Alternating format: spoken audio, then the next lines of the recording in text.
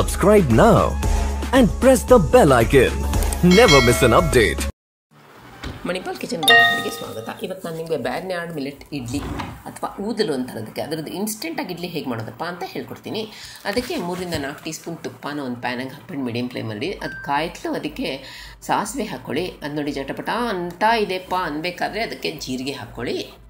ಅದು ಎರಡೂ ಒಟ್ಟಿಗೆ ಚೆನ್ನಾಗಿ ಎಲ್ಲ ಪೂರ್ತಿ ಚಟಪಟ ಅನ್ಬೇಕಾದ್ರೆ ಅದು ಜೀರಿಗೆನೇ ಉಳಿದಿದ್ದು. ಅದಕ್ಕೆ ನೀವು ಕಡಲೆಬೇಳೆ ಹಾಕ್ಕೊಳ್ಳಿ. ಎಲ್ಲ ಒಟ್ಟಿಗೆ ಚೆನ್ನಾಗಿ ಅದರಲ್ಲಿ ಆ ಒಗ್ಗರಣೆಲೇ ಚೆನ್ನಾಗಿ ಫ್ರೈ ಮಾಡ್ಕೊಳ್ಳಿ ಅರೋಮೆಟಿಕ್ ಆಗೋ ತನಕ. ಅದೇನು ಪೂರ್ತಿ ಅರೋಮೆಟಿಕ್ ಆಗುತ್ತಪ್ಪ ಇನ್ನೇನು ಅನ್ಬೇಕಾದ್ರೆ ಅದಕ್ಕೆ ಗೋಡಂಬಿ ಹಾಕಿ, ಹಾಗೆ ಸ್ವಲ್ಪ ಒಣ ದ್ರಾಕ್ಷಿ ಹಾಕ್ಕೊಳ್ಳಿ. ಇವಾಗ ನೋಡಿ ದ್ರಾಕ್ಷಿ ಚೆನ್ನಾಗಿ ಪಫ್ ಆಗುತ್ತೆ ಮತ್ತು ಗೋಡಂಬಿನೂ ಚೆನ್ನಾಗಿ ಫ್ರೈ ಆಗಿಬಿಡುತ್ತೆ ಅನ್ಬೇಕಾದ್ರೆ ಅದಕ್ಕೆ ಬ್ಯಾಡಗಿ ಮೆಣಸಿನ್ಕಾಯಿ ತುಂಡುಗಳು ಹಾಕ್ಕೊಳ್ಳಿ.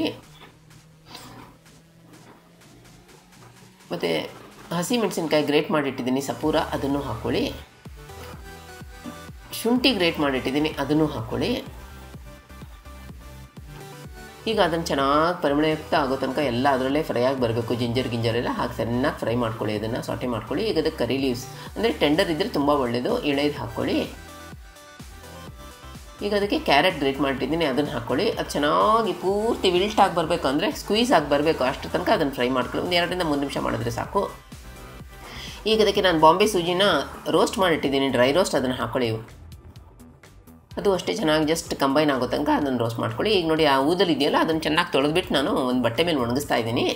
ಅದು ಒಣಗಿದ ಮೇಲೆ ಅದನ್ನು ಮಿಕ್ಸಿಲಿ ಹಾಕ್ಕೊಂಡು ಬಾಂಬೆ ರವೆ ಆಗುತ್ತಲ್ಲ ಆ ಕನ್ಸಿಸ್ಟೆನ್ಸಿಗೆ ಕೋರ್ಸಾಗಿ ಗ್ರೈಂಡ್ ಮಾಡ್ಕೊಳ್ಳಿ. ನೋಡಿ ಇವಾಗ ಲಿಡ್ ಕ್ಲೋಸ್ ಮಾಡಿ ಗ್ರೈಂಡ್ ಮಾಡ್ಕೊಳ್ಳಿ. ಬಾಂಬೆ ರವೆ ಇದೆಯಲ್ಲ ಆ ಕನ್ಸಿಸ್ಟೆನ್ಸಿ ಆಗಬೇಕು. ನೋಡಿ ಇವಾಗ ಪರ್ಫೆಕ್ಟಾಗಿ ರವೆ ಕನ್ಸಿಸ್ಟೆನ್ಸಿ ಬಂದಿದೆ. ನೋಡಿ ಚೆಕ್ ಮಾಡ್ತಾ ಇದ್ದೀನಿ, ಆಯಿತಲ್ಲ. ಈಗ ಅದು ಒಂದು ಅರ್ಧ ಕಪ್ ಹಾಕ್ಕೊಳ್ಳಿ. ಅದನ್ನು 1 ನಿಮಿಷ ಜಸ್ಟ್ ಕಂಬೈನ್ ಆಗೋದಕ್ಕೆ ಮೀಡಿಯಮ್ ಫ್ಲೇಮ್ ಲೋ ಫ್ಲೇಮಲ್ಲಿ ಇಟ್ಬಿಟ್ಟು ಕಂಬೈನ್ ಮಾಡಿದ್ರೆ ಸಾಕಿಗೆ ಅದನ್ನು ಮಿಕ್ಸ್ನ ಒಂದು ಬೌಲಿಗೆ ಟ್ರಾನ್ಸ್ಫರ್ ಮಾಡಿ ಪೂರ್ತಿ ಟ್ರಾನ್ಸ್ಫರ್ ಮಾಡ್ಕೊಳ್ಳಿ. ಅದಕ್ಕೆ ಇವಾಗ 1 ಕಪ್ಪು ನಾನು ಮಿಕ್ಸಿಲಿ ವಿಪ್ ಮಾಡಿಟ್ಟಿದ್ದೀನಿ ಯೋಗರ್ಟ್ ಕರ್ಡ್, ಅದು ಹಾಕ್ಕೊಳ್ಳಿ. ಮತ್ತು ಸ್ವಲ್ಪ ಮಿಕ್ಸಿ ಬೌಲ್ ತೊಳೆದಿದ್ದು ನೀರು ಮತ್ತು ಇದು ಅಂತ ಅಂದ್ಬಿಟ್ಟು ಒಂದು 1/4 ಕಪ್ಪು 1/3 ಕಪ್ ಹಾಕ್ಕೊಳ್ಳಿ. ಅದಕ್ಕೆ ಇವಾಗ ರುಚಿಗೆ ತಕ್ಕಂತೆ ಉಪ್ಪು,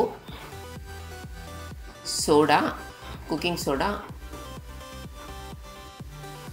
ಮತ್ತು ಸ್ವಲ್ಪ ಸಕ್ಕರೆ ರುಚಿಗೆ. ನಾನು ಗ್ರೀನ್ ಪೀಸ್ ಹಾಕಿದ್ದೀನಿ, ಪಾರ್ಬಾಯ್ಲ್ ಮಾಡಿ ಇಟ್ಟಿದ್ದೀನಿ, ಅದನ್ನೇ ಹಾಕ್ಕೊಳ್ಳಿ. ನಾನು ಫ್ರೋಝನ್ನೇ ಹಾಕಿರೋದು. ಇವಾಗ ಮತ್ತು ತೆಂಗಿನಕಾಯಿ ತುರಿ ಹಾಕ್ಕೊಳ್ಳಿ, ಕೊತ್ತಂಬರಿ ಸೊಪ್ಪು ಹಾಕ್ಕೊಳ್ಳಿ, ಸಪೂರ ಕಟ್ ಮಾಡಿರೋದು.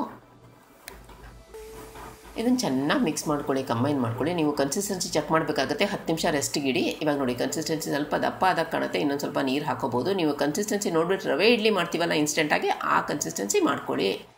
ಇವಾಗ ನೋಡಿ ನಾನು ಇಡ್ಲಿ ಮೋಲ್ಡಿಗೆ ತುಂಬ್ತಾ ಇದ್ದೀನಿ. ಇವಾಗ ನಿಮಗೆ ಗೊತ್ತಾಗುತ್ತಲ್ಲ ನೋಡಿ, ಪಕ್ಕದಲ್ಲಿ 2 ಹಾಕಿಟ್ಟಿದ್ದೀನಿ ನೋಡಿ, 2 ಇಡ್ಲಿಗೆ ಹಾಕಿಟ್ಟಿದ್ದೀನಿ. ಆ ಕನ್ಸಿಸ್ಟೆನ್ಸಿ ಆಗಬೇಕು. ಇದರಲ್ಲಿ ನಿಮಗೆ ಸಾಧಾರಣ 12 ಇಡ್ಲಿ ಆಗುತ್ತೆ ನೋಡಿ, 10-12 ಇಡ್ಲಿ ಆಗುತ್ತೆ ಈ ಮೆಜರ್ಮೆಂಟ್ಗೆ. ಅಂದರೆ ಡಿಪೆಂಡ್ಸ್ ಮೌಲ್ಡ್ ಎಷ್ಟು ದೊಡ್ಡದಾಗಿದೆ ಅನ್ನೋದು ಹೋಗುತ್ತೆ. ಇವಾಗ ನೋಡಿ ಅದನ್ನು ಮುಚ್ಚಿಬಿಟ್ಟು 10-12 ಮಿನಿಟ್ಸ್ ಸ್ಟೀಮ್ ಮಾಡ್ಕೊಳ್ಳಿ. ಈಗ ಓಪನ್ ಮಾಡಿ 12 ಮಿನಿಟ್ಸ್ ಆಗಿದೆ. ಎಷ್ಟು ಚೆನ್ನಾಗಾಗಿದೆ ನೋಡಿದ್ರಲ್ಲ. ನೋಡಿ ತಾಗೋದೇ ಇಲ್ಲ ಸ್ಪೂನ್ಗೆ. ಯಾವತ್ತೂ ಇಡ್ಲಿ ಚೆಕ್ ಮಾಡೋದು ಅಂದರೆ ಸ್ಪೂನ್ಗೆ ತಾಗಬಾರ್ದು. ನೋಡಿ ಎಷ್ಟು ಸಾಫ್ಟಾಗಿ ಆಗಿದೆ ಅಂದರೆ ನೋಡ್ತಾ ಇರಿ. ನಾನು ಇವಾಗ ಬ್ರೇಕ್ ಮಾಡಿ ತೋರಿಸಿದ್ದೀನಿ ನೋಡಿ ಎಷ್ಟು ಚೆನ್ನಾಗಾಗಿದೆ, ತುಂಬಾ ಚೆನ್ನಾಗಿದೆ. ಇದು ಉಪವಾಸಕ್ಕೆಲ್ಲ ತುಂಬ ಒಳ್ಳೆಯದು. ರೆಡಿಯಾಗಿದೆ. ನನ್ನ ಚಾನಲ್ಗೆ ದಯಮಾಡಿ ಸಬ್ಸ್ಕ್ರೈಬ್ ಮಾಡಿ. ಒಳ್ಳೊಳ್ಳೆ ರೆಸಿಪಿ ಜೊತೆ ಬರ್ತೀನಿ. ಬೆಲ್ ಬಟನ್ ಪ್ರೆಸ್ ಮಾಡಿ. Thank you. C you later.